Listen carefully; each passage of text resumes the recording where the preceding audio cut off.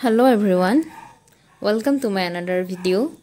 Today we discuss about important MCQ on administration of medications.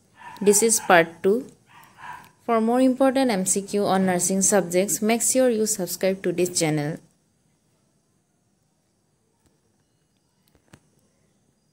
Question number 11. Which of the following is the reason for intradermal injection to be used for testing allergic reactions? Option A. It is less painful. B. It is easy to administer. C. It diffuses rapidly. D. It diffuses slowly.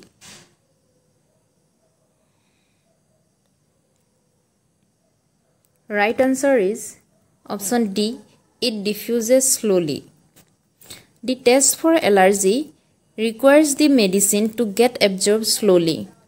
It can result into serious anaphylaxis. So it is given through intradermal route as the blood supply in this layer is less, which delays absorption.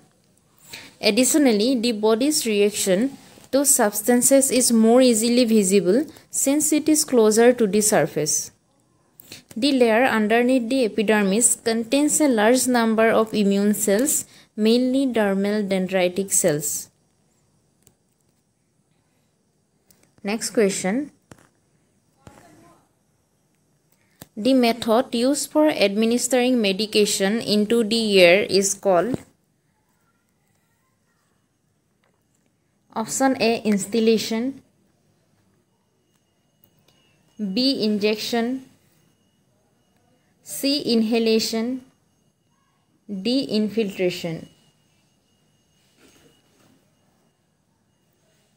Right answer is option A.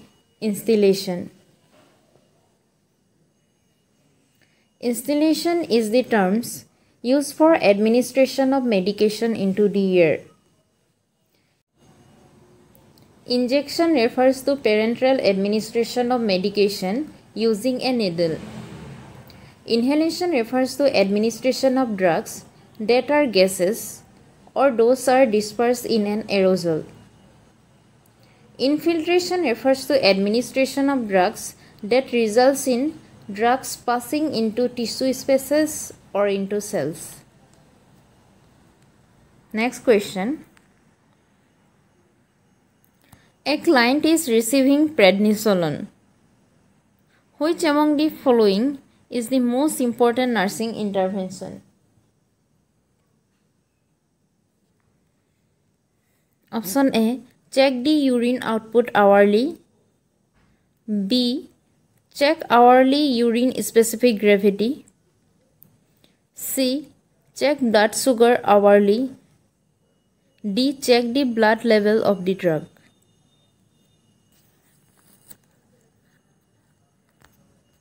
Right answer is option C. Check blood sugar hourly. Prednisolone causes increase in blood sugar. So the nurse needs to check hourly blood sugar level. The abrupt withdrawal of the drug needs to be avoided because it will lead to insufficiency of adrenal cortical hormones. Next question. Which of the following drug increases the risk of gastrointestinal bleeding? Option A. Aspirin, B. Acetaminophen, C. Tranexamic acid, D. Dextran. Right answer is option A. Aspirin. Aspirin use increased serious GI bleeding by 60% with a larger effect on upper GI bleeding. Next question. Administration of medication into the subarachnoid space is known as option A. Intrathecal, B. Intraosseous, C. Intradermal, D. Subcutaneous. Right answer is option A. Intrathecal. Intrathecal administration is a route of administration for drugs via an injection into the spinal canal or into the subarachnoid space so that it reaches the cerebrospinal fluid. It is useful in spinal anesthesia, chemotherapy, etc. Next question. Which site is recommended for adults as a safe site for the majority of intramuscular injection? Option A, ventrogluteal site. B, vastus lateralis site. C, dorsogluteal site. D, rectus femoris. Right answer is option A, ventrogluteal site. Ventrogluteal site for IM injections are considered to be safest because this area is free from major blood vessels and nerves. Next question. Which of the following drugs induces sleep? Option A, hypnotics. B, analgesics. C, antipyretics. D, antihistamines. Right answer is option A, hypnotics. Hypnotics are the groups of drug which induces sleep. Analgesics are used to relieve pain.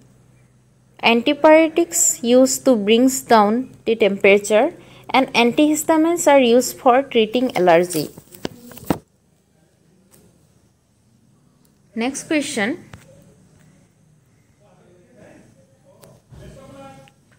Which among the following is a complication of spinal anesthesia? Option A, tachycardia. B, hypotension. C, hypertension. D, dyspnea.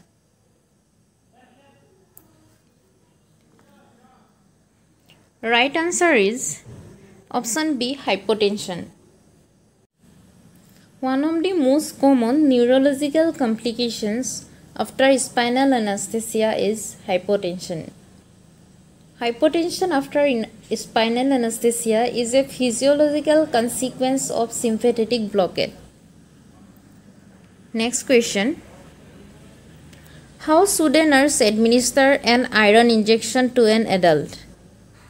Option A, intradermal in the forearm. B, intramuscular in the deltoid. C, subcutaneous in the arm.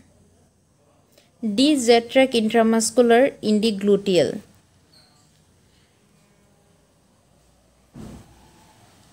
Right answer is option D, Z-track intramuscular in the gluteal. Iron injection is irritable, so it is administered in well-developed muscles as deep IM.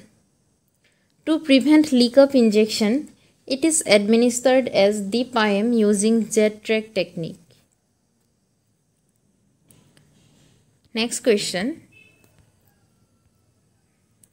While administering albumin to a client, nurse need to give this drug dash. Option A, rapidly and restrict water intake. B, rapidly and increases water intake. C, slowly and increases water intake. D, slowly and restrict water intake.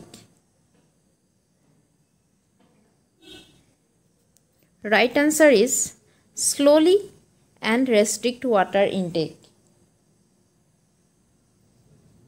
The therapeutic effect of albumin will be achieved if it is administering slowly along with restricted water intake.